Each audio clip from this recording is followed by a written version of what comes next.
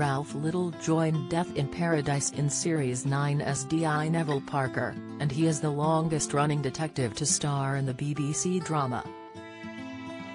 Earlier this year, the actor confirmed he would be reprising his role for Series 13, and Ralph has teased fans further with an exciting filming update. Taking to social media, Ralph did an Instagram Live where he answered some of his followers' questions. In doing so, the Neville Parker star addressed his and his co-stars' futures on the show, explaining the entire cast were back. When asked who is back in the series, Ralph shared, "Everyone, we are all here, the whole gang. Darlene, Naomi, Marlon, Neville, Selwyn, and Catherine, we are all here," he continued. "I arrived last Wednesday on the island and have done lots of things like setting the house up, moving everything in, getting over to the supermarket to buy essentials for the past 6 months, like salad cream and baked beans, and I couldn't find either of them. It is so devastating, I don't know how I will cope. Don't miss."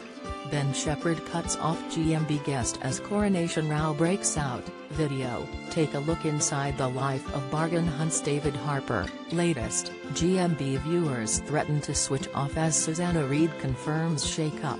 Reaction, it has been a busy few days, he added. Costume fittings, we have a costume fitting every year for new stuff. The actor went on to admit he begged producers to let him keep his beard for the show, explaining he would have to shave it off for filming. When quizzed on whether Ralph would be filming the entire series, he confirmed, "I am doing the full series, I don't think that's giving too much away. The 8 episodes and the Christmas special as always. I don't know what is going to happen in the series yet, I have only got the first script." Addressing whether Neville's love interest Sophie, Chelsea Edge, could return in Series 13, Ralph admitted he wasn't sure. "Honestly, I have no idea," the actor added. "I wouldn't be able to tell you if I did know. If I did know I would say I knew, but I wouldn't be able to tell you." In Series 12, Sophie ended up framing Neville for murder, which put the detective's future in doubt.